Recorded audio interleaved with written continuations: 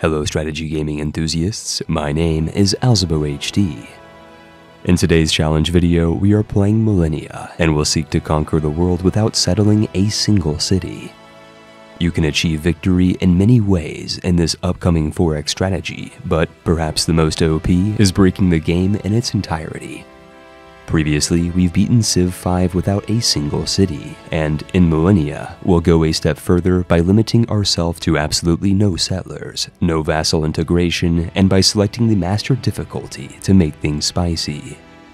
The Aztec Empire is a perfect choice to fit the theme of our vassal swarm strategy, and we'll select the bonus of a free scout. But before we get started, I'd like to give a special thanks to Paradox Interactive, who are the publisher of Millennia and the sponsor of today's video. The Aztecs start their campaign in 10,000 BCE with a single settlement of unpronounceable consonants, so our first order as ruler will be to rename our city to T-Town.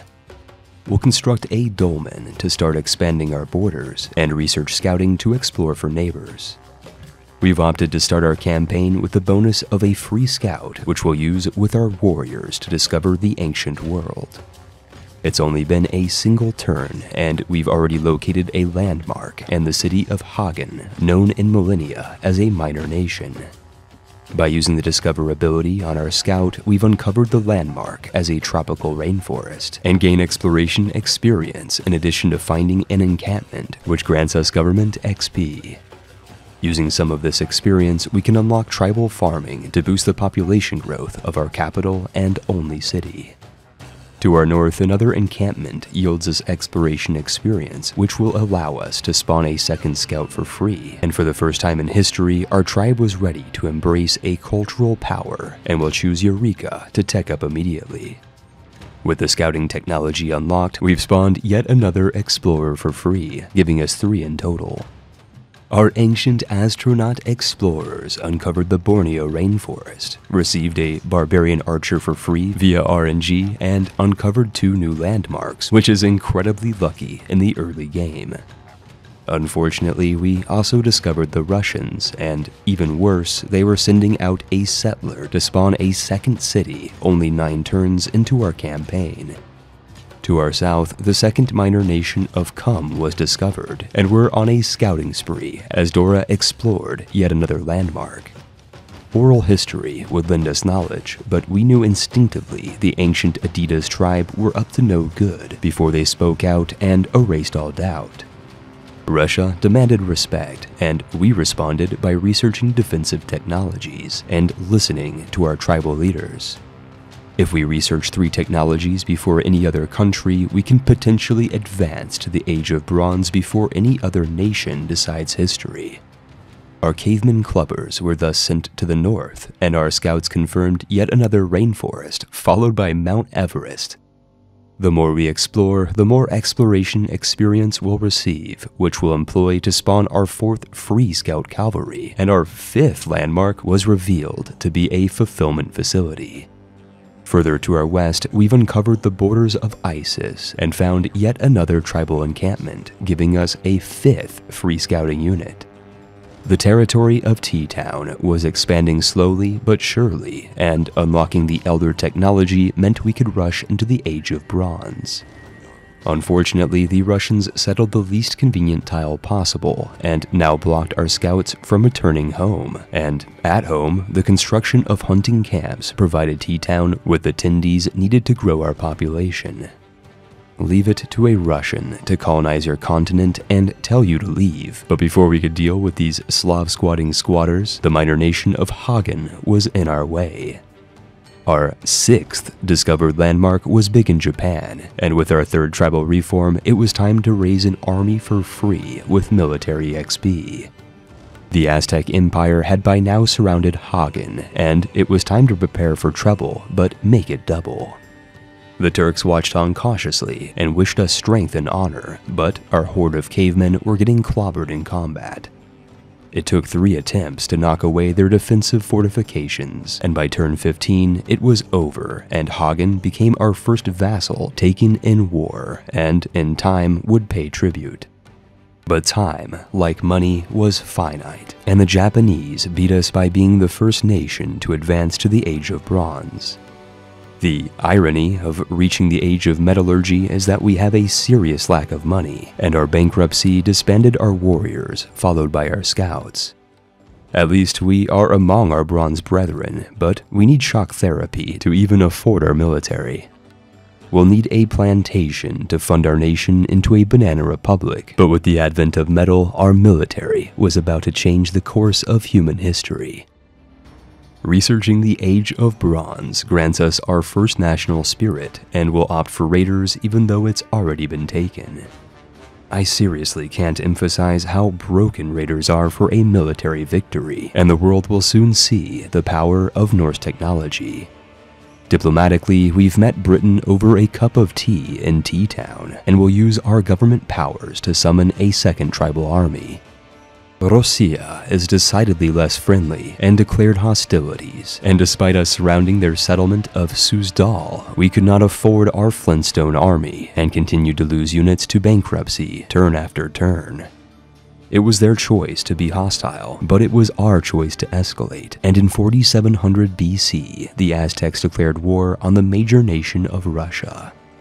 With the power of one leader and 2 archer units, their city and garrison was overrun, and we had taken our first city from another civilization, giving us 2 total vassals and 3 cities spanning the Gulf of Mexico.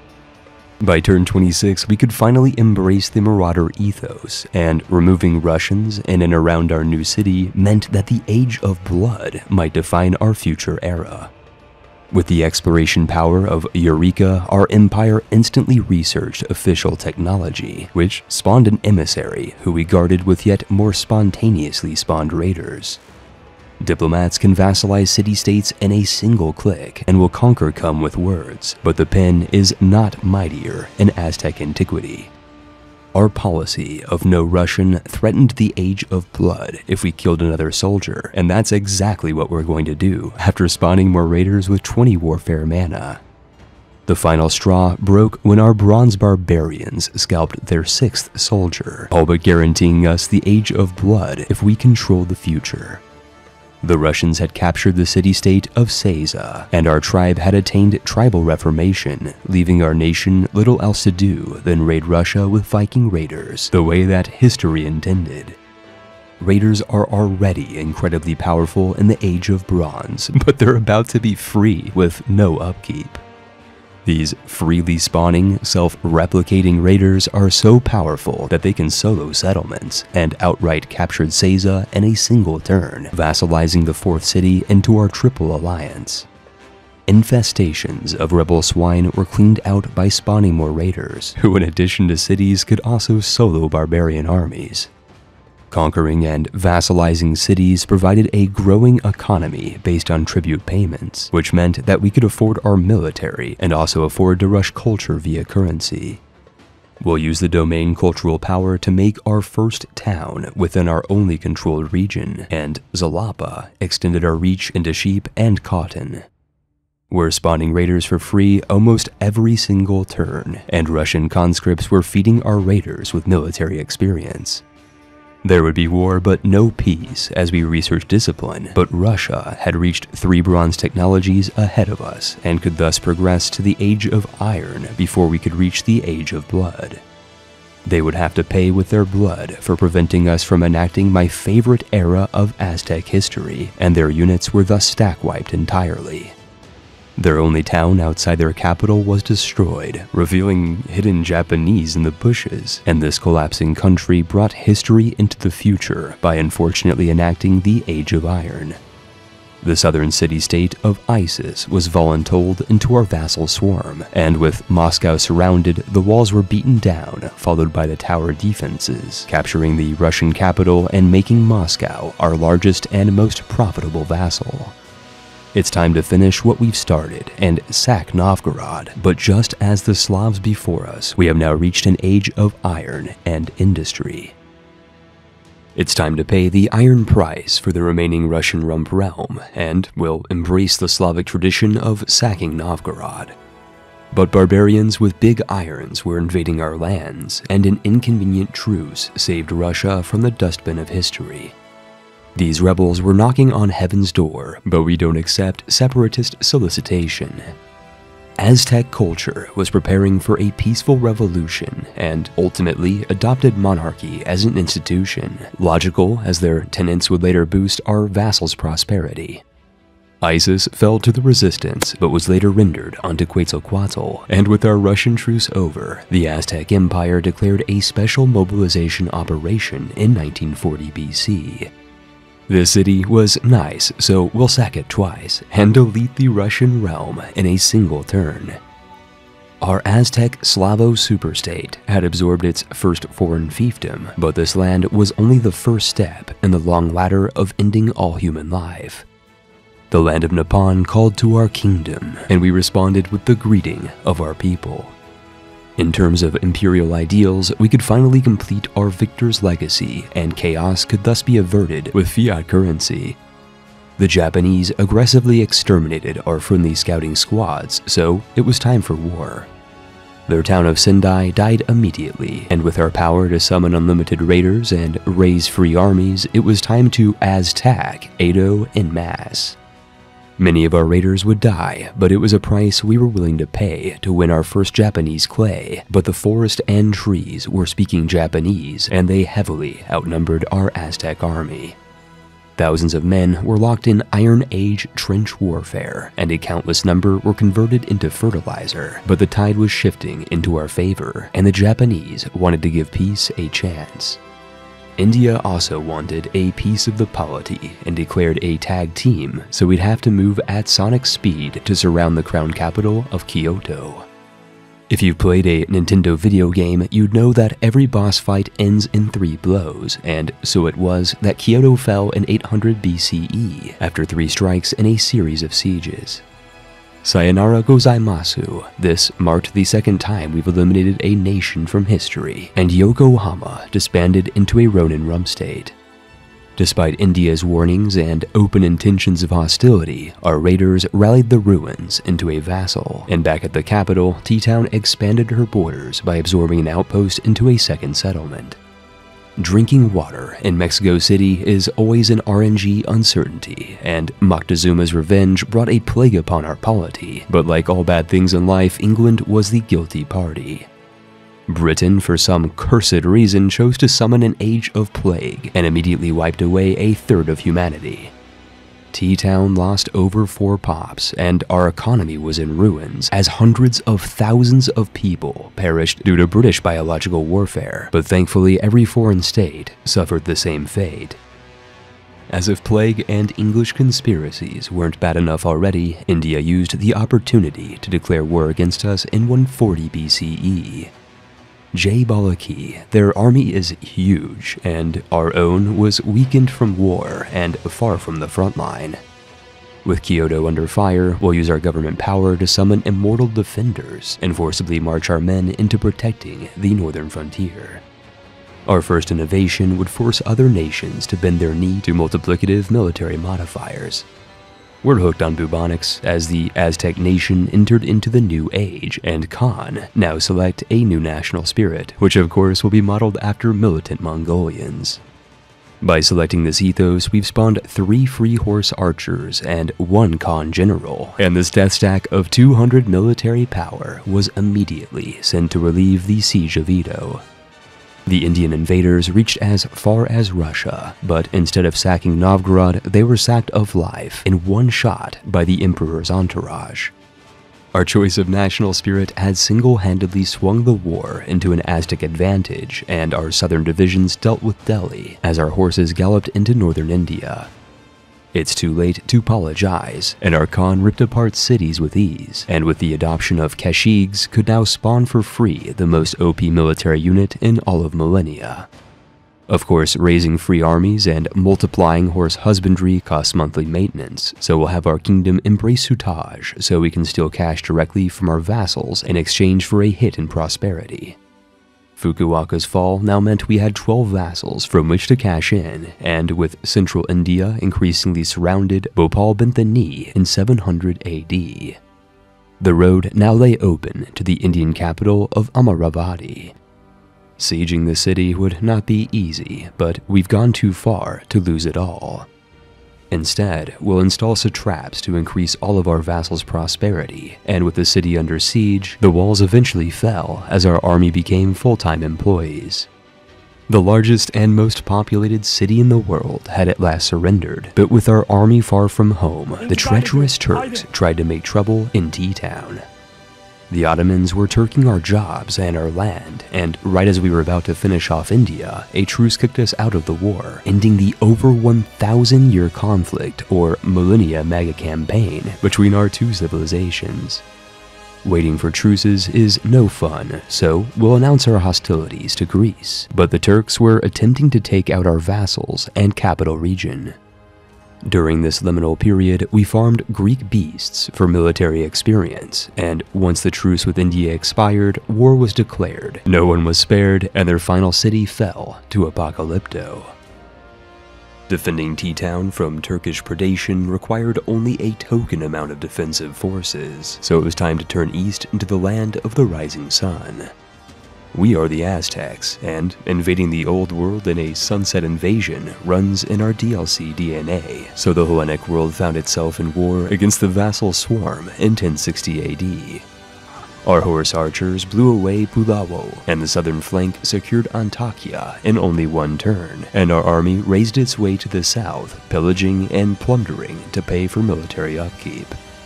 This loot paid off a revolution in its entirety, but the Turks managed to take out the town of Zalapa, forcing us to rebuild it at a great loss to its own territory. Using the power of forced marches, our Khan and his archers occupied the cities of Syracuse and Athens in only one turn, and a white peace with the Turks meant that we could focus entirely on wiping Greece from the east. This was Sparta before the horses had their way, and Delphi was deleted from the map, followed by Signitium, Corinth, and Nicomedia. The Greeks were so weak that they could not resist our Mesoamerican, and when their final city of Oh My God Gonna Love You fell, a whisper could be heard as democracy died in 1280 AD. Only 3 nations remained outside of our swarm of subjugated states, and Britain deleted Rome on their own, leaving only England and Turkey for us to fell as the Black Death faded into an era of enlightenment. Albion was, for some reason, upset with our intentions, and warned our king before declaring war, forcing us to defend our way into and depopulating London. Unfortunately, curiosity killed our Khan, but North Ireland was hardly a trouble for our Jaguar warriors, and Scotland soon found itself under new management. Nobamba was next to fall and bordered an island of armed barbarians, also known as our ally, Australia. As a militant nation, our first Renaissance innovation was gunpowder, but the Turks joined the British coalition in 1415, forcing us to accelerate the decolonization of Britain.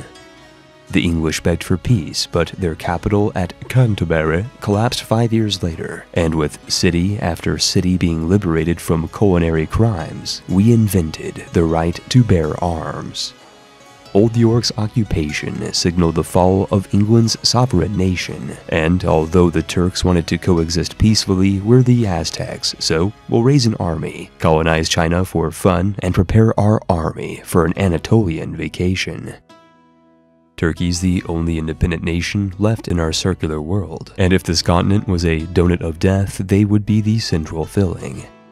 We've saved the best for last, and war was waged on turn 163, with our forces marching on Tripoli to the west and the city of Ozaram to the east. Unlike the Turks, we have gunpowder and siege weaponry, and this eastern city was the first to fall, though it was far from the last.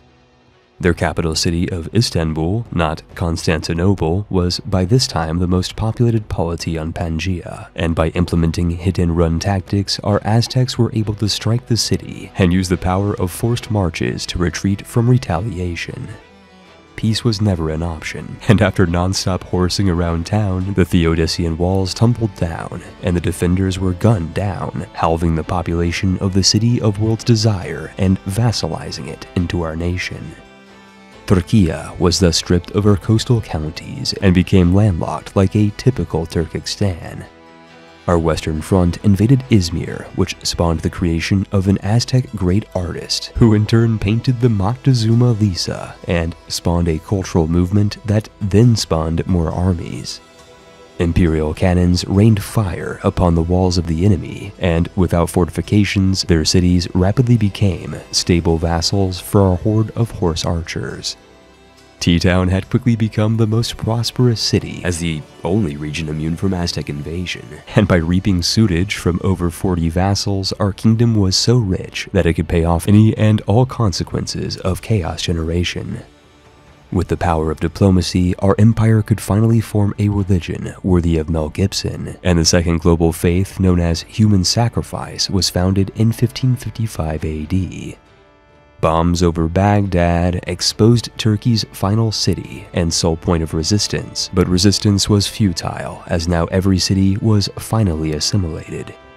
This would be the final turn of our campaign, as we've effectively united the world under military occupation, and with only one city on master difficulty, we've beaten Millennia by the Enlightenment era through the combined power of friendship, gunpowder, and horsepower. The year is 1555 AD, and the world is a dystopian hellscape ravaged by war and plague. Of the 46 cities in the world, 45 are vassalized and routinely milked for money by the Aztec world government, and barbarians are literally everywhere as they are permanently at peace with us following our Khan's legacy. If you somehow survived Aztec raiders or barbarians in your backyard, plague and guns would have likely gotten you instead. The capital of Tenochtitlan, also known as T-Town, is the most populated center of this Pangea world, and has a development level of what you'd expect from illiterate barbarians that neglected any infrastructure that didn't involve direct decapitation. Our nation is a kingdom founded on human sacrifice, though the majority of the world believes in Hinduism, which was founded in formerly Turkish Erzurum. Throughout our game, we've only controlled a single city directly, and never settled any land outside of armed annexation, and with no other nation to conquer, the Aztec Empire will likely farm their own people for piety as we approach the 17th century. If you liked what you see and want to support AlzaboHD for free, be sure to drop a comment, like the video, and subscribe for more strategy gaming content. This video was made in partnership with Paradox Interactive, so check out Millennia when it releases on March 26th, and check out the link in the description box below. For the sake of vassal prosperity, please consider supporting me on Patreon or by becoming a YouTube channel member, and next time I'll see your name in the credits.